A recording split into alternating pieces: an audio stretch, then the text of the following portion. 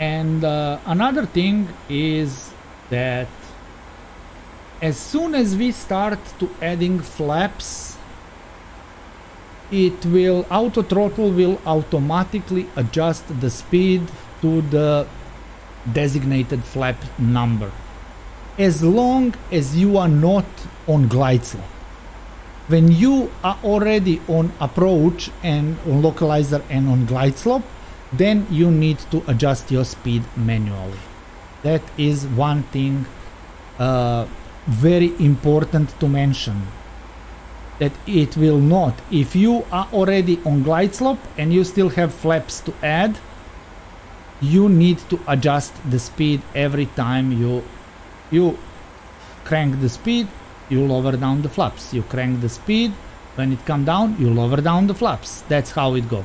But as long as you are in VNAV and LNAV mode, actually VNAV mode, if we add flaps now, it's going to slow down to 200 knots.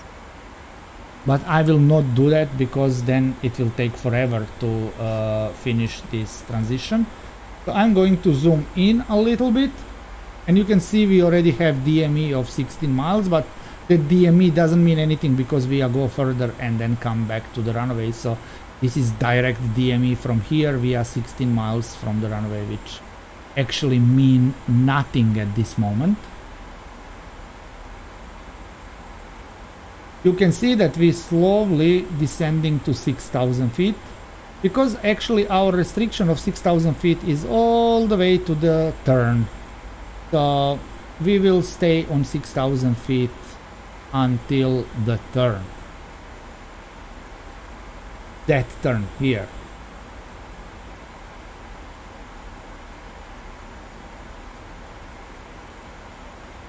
I hope this is interesting for you. It is amazing, very good airplane, and I hope you're gonna like it, and I hope you're gonna fly it, because it's really worthy. It is really study level and everything work perfect. I love it. Like I said, I prefer Boeing over Airbus, but with this Phoenix now come out, I really have desire to buy it, but I cannot now. And remember what I mentioned, match the heading bug to the actual heading of the aircraft always, especially on the final approach, because what we have here is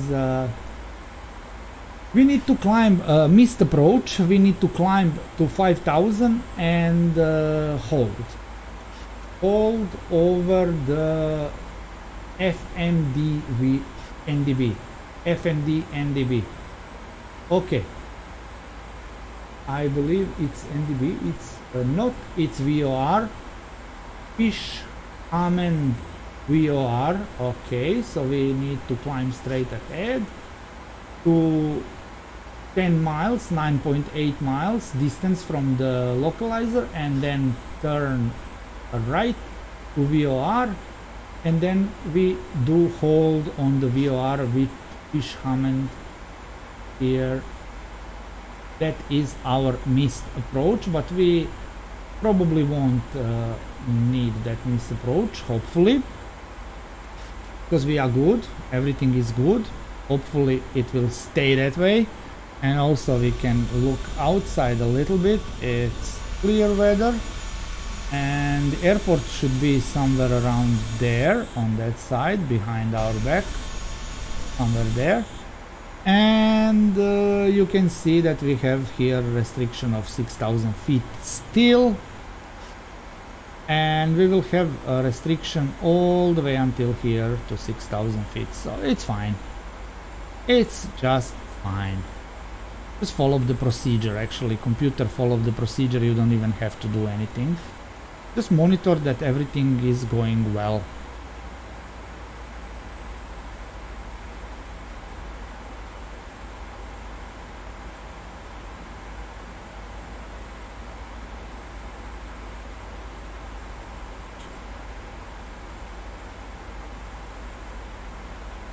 Engines are in continuous ignition as it should be, and everything is good.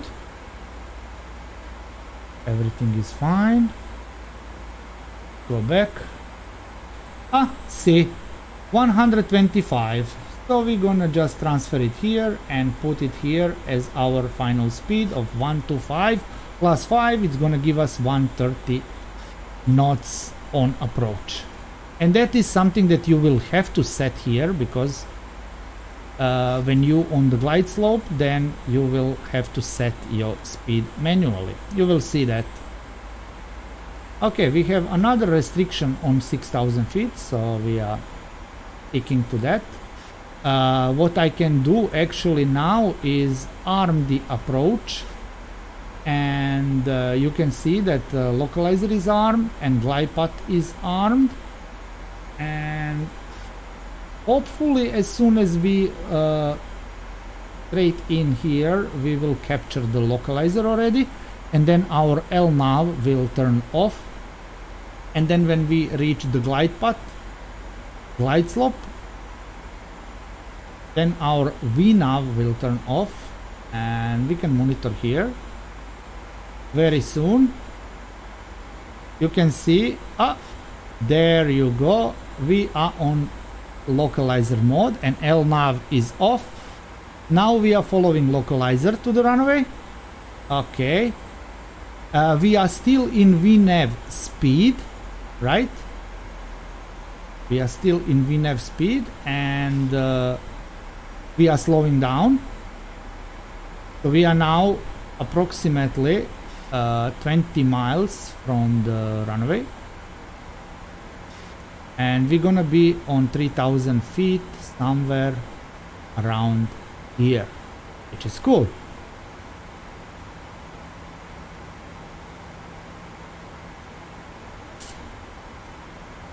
Okay, so now what we're going to do is start slowing down a little bit, not much, just a little bit. Let's add flap 1, and you can see that speed automatically go down to 180 knots. And what we maybe need to do is add a little bit of speed brake, because FMC say drag required. We're gonna need a little bit of speed brake just to slow down for the speed of the flaps. And when we're slowing down, I'm going to proceed with flap 2, which is very close to flap 1. And then with flap 5, which is a little bit lower down, around 160 knots. There you go. And now you will see, the speed jumped to flap 5. And we're gonna stick to this at the moment. I am still having speed brake pulled. I will release it very soon as we reach to this speed of 100 and let's say 55 knots. As you can see, we are very nice on the path to intercept our glide slope. We are actually below it, which is good. So we are still good, and now I'm gonna release speed brake and arm it. So this is how you arm speed brake. It's just like that. You can click here and pull up, and that's speed brake arm.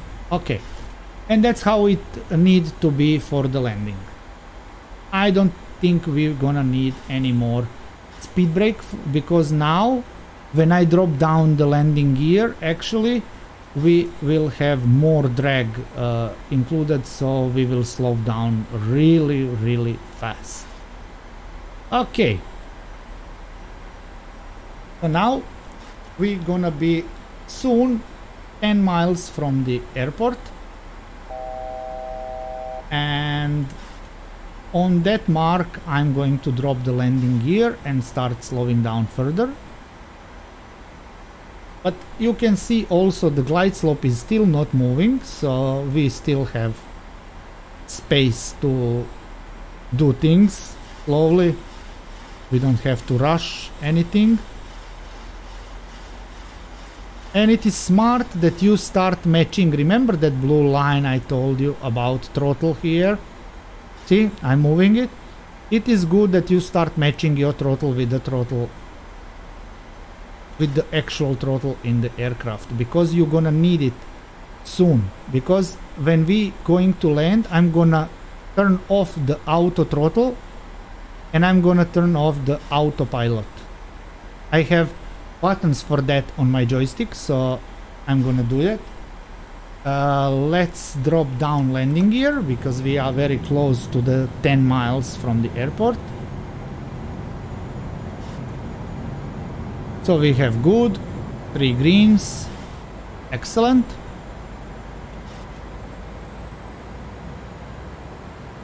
Flap 10 going to be same as flap 5. Just a little bit more drag, not much. Flaps 15 will already be lower down. But for now, let's stick to flap 10 and let's wait for the glide slope to become alive. Let's see there. Can we see the airport in the distance? Barely, not yet. So we still have time.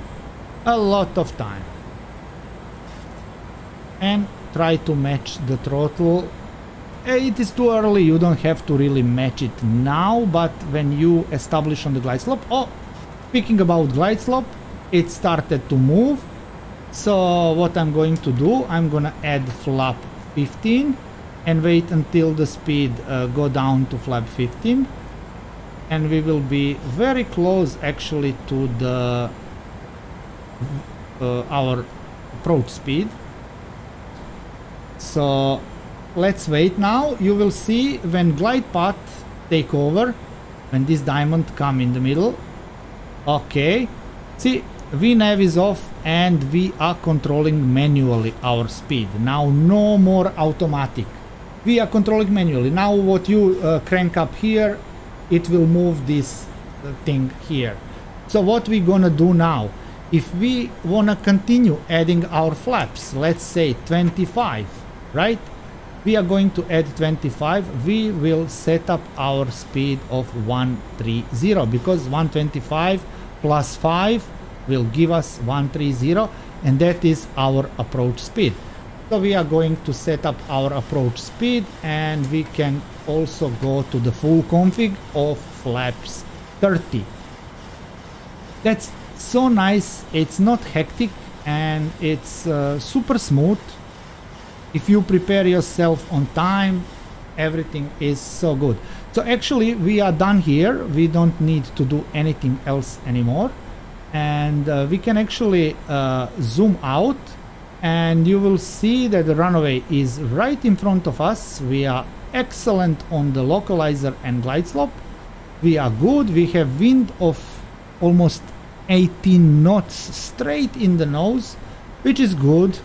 And now when you zoom out, you should just match your throttle speed with the gauge here,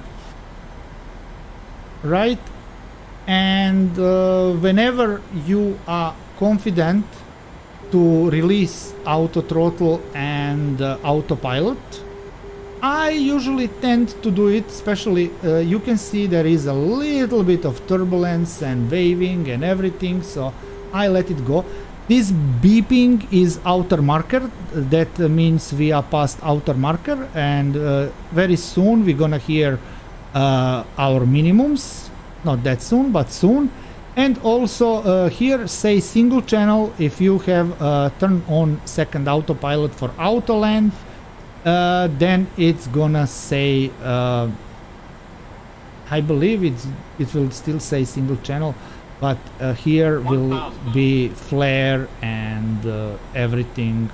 But now we won't have flare because we are going to land manually. Right now, like I said, match your throttle as much as you can. You don't have to be super precise. just match your throttle a little bit with the gauges, especially in the moment when you are about to disengage auto throttle. Then it's very important that you match your throttle so it doesn't change your speed, so you don't go in the stall or something. That is very, very important.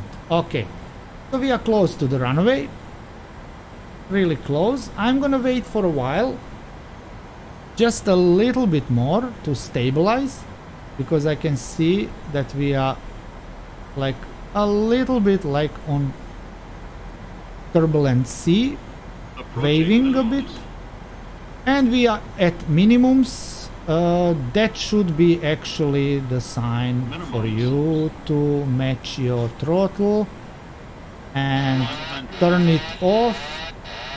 Turn off your autopilot and flare and land. That's it.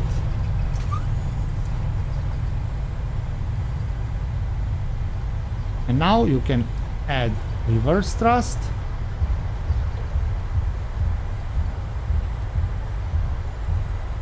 More reverse until you reach to 60 knots.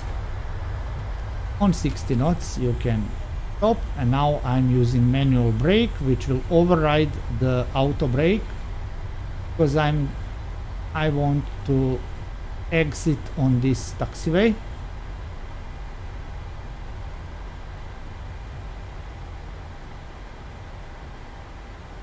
You can see your ground speed on the upper left corner of navigational display.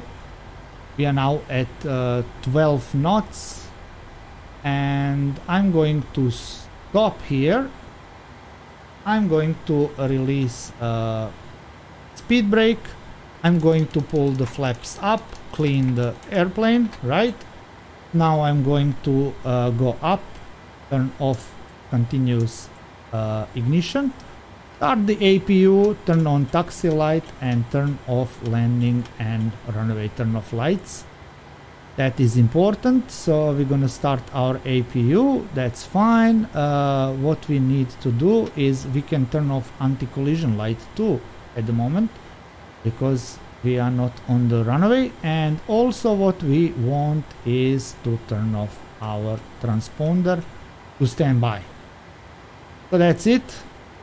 You can also, what you can do is you can off your flight directors and reset your parking brake. That's it. And now you can taxi to the tent of your choice, or if ATC give you any. But that is how you do it. Why we start the APU, you wonder? Because we wanna turn off the engines as soon as we park, so we can open the door and let the passenger go out. But we will still need power on the aircraft, and I know we gonna get power from the jetway or from the ground, but still we turn the APU so we can have air condition and everything.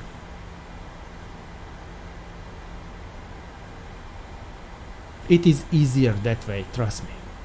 Later you can switch to the ground power and turn off the APU, but for the first moment it is good to have APU.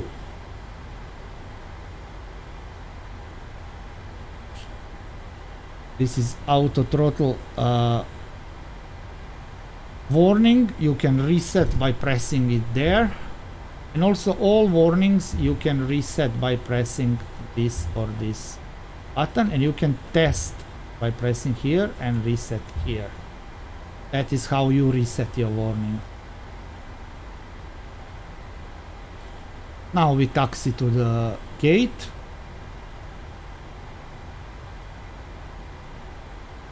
I'm going to take the left turn here and then the right turn immediately. Believe so.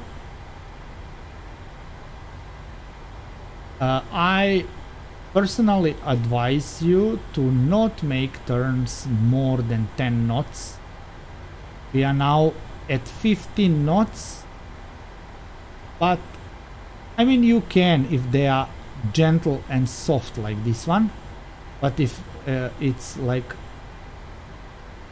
more sharp turn like this one for example, I recommend you to slow down at least on 10 knots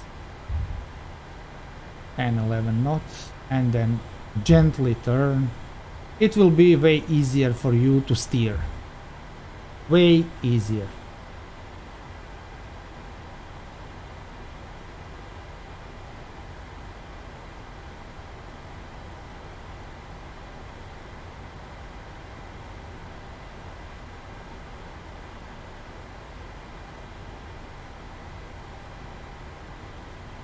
So now what we're gonna do is park our aircraft, bring it back to cold and dark state, and in the next video I'm going to show you how actually you can save your state, which will save you from that cold and dark startup, aligning IRS and everything. It's super easy. You just need to save preset, and I will show you how to set up that preset to always be loaded with your aircraft. So whenever you load the aircraft, it's going to load that preset for you, and you don't have to think, oh my god, did I turn on this, did I turn on this. It's easier. I mean, you can go from cold and dark always if you want, but if you're really eager to take off and don't want to waste too much time on preparation, it is super easy to do it like that. So I will show you, and then you choose how you gonna use it and when you gonna use it. It's totally your choice, bro. I am here just to tell you all your possibilities, and you are the one who gonna choose what actually you want, right? But it is good to know that you have that possibility. Actually, there is already few presets saved there. So like there is cold and dark preset, there is I believe fully start preset ready for takeoff and something like that. So there are few presets already saved. I'm going to park there at the terminal building. That's why I'm not turning yet. I'm going to wait. I'm going to park at the jetway so we can connect our jetway to the aircraft, and I'm going to show you how actually. Well, it's easy. Actually, you need to have that pushback add-on that I mentioned before. It's super easy and it's cool.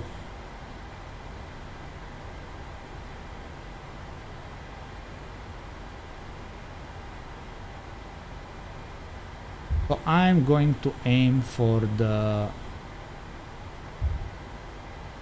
okay, this one is with airplane, this one is with airplane. Let's go to the next one now. Let's slow down a bit.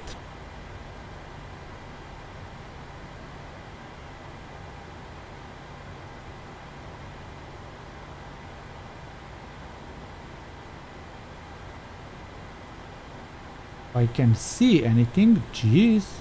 Okay. I can see now, but barely because of sun. So strong.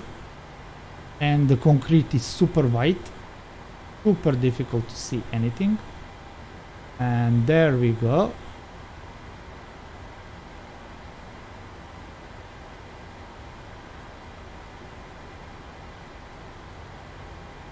Slow down.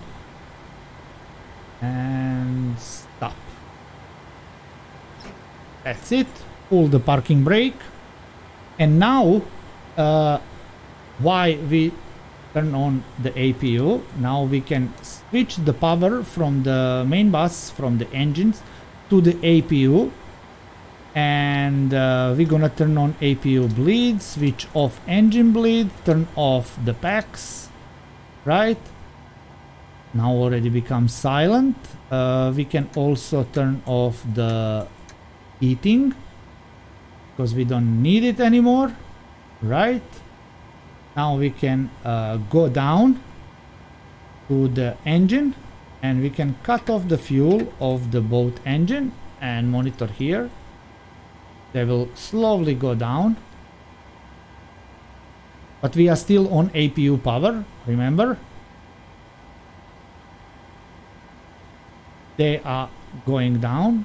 Okay, we can turn off the taxi light and put on the strobe and steady. Okay, that's it. Now we can turn off all three pumps, leave only the one that is required for the APU to run. And now we go to our FMC, FS actions, ground services. We're gonna set up the wheel chocks, and then we're gonna go to the door. We're gonna open the door, and oh, one more thing, next page. We can open even cargo door. I don't know will cargo guys will come or not, but we can open cargo door, and now we can go to the menu of FMC. Also, which is important, ground services, we can request for ground power, which will be connected at the moment. We cannot ask from here for the jetway, but we can ask from the another menu. From, let's reset this thing, and then let's ask for the jetway. And then when we go out, we will see that jetway is going to connect. Or maybe it won't if we stand too close. I believe we are a little bit too close. Yeah, because we cannot connect the jetway because we are too close. I should actually stop here. Interesting how they don't have those marks. I go all the way to the end of the line, but I should actually stop here at number 1 or 2. I didn't even see those numbers from the cabin. That's how bright it was. Anyway, doesn't matter. We don't need jetway. We don't need jetway. There is another thing I want to show you here. Let's go down to the FMC. FS actions, ground services, and not ground services, doors. And extend the air stair. Oh, what is that? Let's check it out. Look at that now. Look at that. Wow, huh? Look at. There is the stairs, so our passengers can just walk out from the airplane without problem. Voila! Our ground power is connected, so what we're going to do is go up here, switch to the ground power, then we can turn off our APU bleed. Also we can turn off the fuel pump, put the strobe on off, and now we can turn off the emergency exit lights. And finally, when we are done with everything, we can even release the ground power, turn off the standby power, and also turn off the battery. Now we are back in cold and dark. Actually, one more thing. What you need to do is reset those switches to off if you really want to fully be in cold and dark state. And now you're ready. You are ready to actually see. Oh, interesting. We cannot open the window, huh? Yeah, I didn't show you. Also, there is a HUD here, and you can adjust brightness. And it will show you, it can help you with landing, and actually work very good with this thing, with HGS. you need to set up that everything. You need to enter the runaway length, glide slope and everything, and then if you gonna use that HUD, you can use it. It's going to help you with landing, but I didn't use it. I'm usually not using it. Some pilot use it, some pilot don't. It's your own preferences. I can also make one video and show you how to use it and how to set it up, but like I said, personally I don't use it. So actually that's it for this video. Thank you very much for watching, and nothing. See you in the next video. Next video is going to be in a few days, and it's going to be how to set up that preset in the FMC for the so you don't have to start from cold and dark. And after that I'm going to continue the series of PMDG with certain things that I think that you should know. So expect more videos about Boeing. Thank you very much, and see you in the next video. Bye.